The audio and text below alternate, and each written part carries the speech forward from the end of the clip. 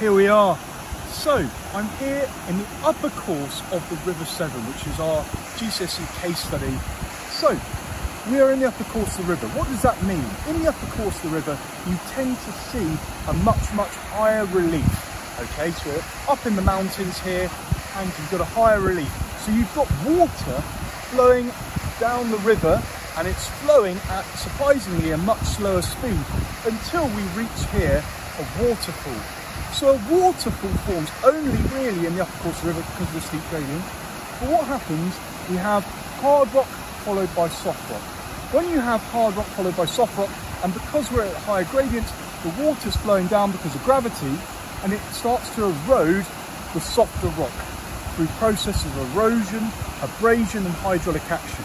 So hydraulic action is water going down. You can see the water flowing there, and as it flows over the waterfall or flows into the softer rock, it erodes it, but it goes into cracks. As this water goes into cracks, it starts to create high amounts of pressure, and there's mini explosions.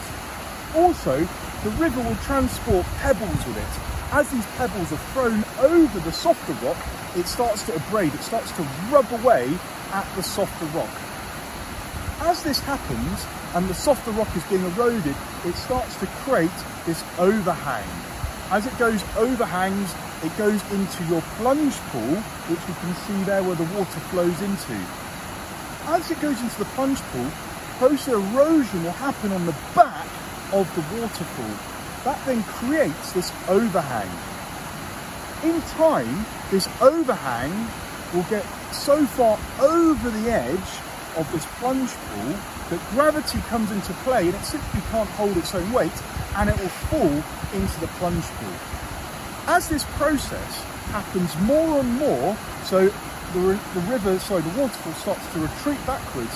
As this happens more and more, it starts to create a landform that we can see here at Blaenhafren waterfall.